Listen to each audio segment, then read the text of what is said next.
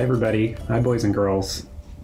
This is City Councilmember Chris Beale, and today I'm coming to you with a story about how this little guy right here doesn't want to be a frog. Isn't that fun? And this is my friend Ginger. This is my little kitty. She's here with us this morning, and hopefully you're enjoying this at a lunchtime with some family or friends or brothers or sisters or somebody else who might enjoy this story. You know, Tacoma Public Libraries has just tons of books like this that are just really fun and sometimes provide important lessons for us in life. And I think that's what we're going to learn today. I think we're going to learn a little bit and have a little bit of fun. It's always fun to visit our public libraries, and you know, when we get back to normal, you can go and check out these really fun books and, you know, check out as many books as you want and learn and read and have a lot of fun. So hopefully we can have fun together as we read through this really cool book. I really enjoyed this book. So it's called I Don't Want to Be a Frog by Dev Patty. And this little guy right here has an important lesson to learn about life. So the book starts with, let me ask you something. If you could be any animal in the world, what would it be? Probably not a frog, right? What do you like to pretend to be? Do you ever say to your friends or your brothers or sisters, pretend that I was a dinosaur, or pretend that I'm a giraffe? What do you like to be? You know, when I was a kid, I really liked to be a dinosaur, and I used to clomp around and try to act like a dinosaur, but you know, I just always ended up as me, and I think that's the important part of this story. So I don't want to be a frog. I want to be a cat. Well, you can't be a cat. Why not? Because you're a frog. I don't like being a frog. It's too wet. Well, you can't be a cat. I want to be a rabbit. You can't be a rabbit.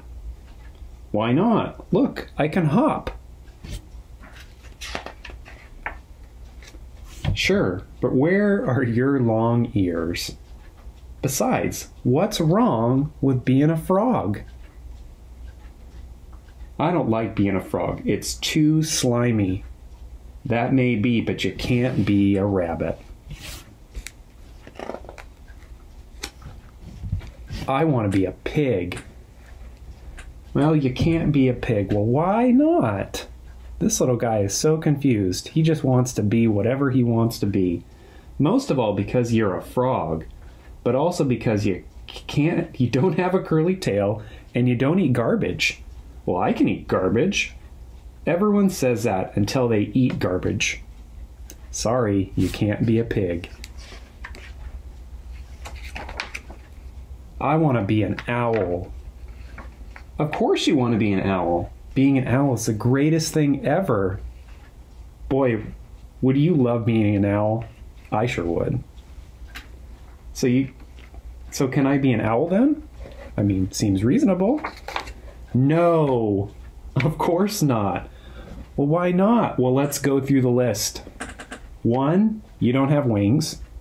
Kind of important to be an owl if you have wings. 2, you don't look wise. Most owls look pretty wise, don't they? 3, you can't turn your head all the way around. You ever see that silly thing owls can do? And number 4, most important, you are a frog. That's why you can't be an owl, silly.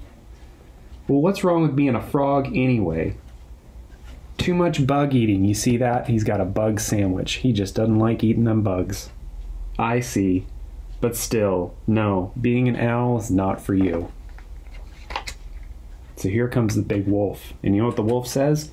Why are you so glum, little frog? Well, I want to be a frog. Well, what do you want to be then? Says the wolf. Not a frog. I want to be a cat or a rabbit or a pig or an owl. Something cute and warm. Kind of like my little friend Ginger that was here. Cute and warm. Well, I'm going to let you know a little secret, says the wolf. He's kind of confiding in him here. I love eating cats. I love eating rabbits. I love eating pigs. I love eating owls too. And I'm pretty hungry. I just might go gobble some up right now. And look at that little frog. He's scared. That's terrible. That is terrible. But it's who I am. But guess the one thing I never eat. Badgers, says the frog. Oh no, no, no. I eat badgers. Lots of badgers. Lots of badgers. Frogs? Bingo. Why don't you eat frogs? You know why? Because they are too wet and slimy and full of bugs. Oh, so it's good to be a frog, says the little frog to the wolf? Yep. I guess you can't fight nature. We are what we are. Isn't that true? You're a fierce hunter. And you're a wet, slimy, bug-eating, very lucky little frog. And you should just be happy you're not a fly. What's wrong with being a fly? Oh, see, he got the fly. And there at the end. Pretty funny. I think that story really holds an important lesson there, kids. You know, it's really important to just be who you are, you know?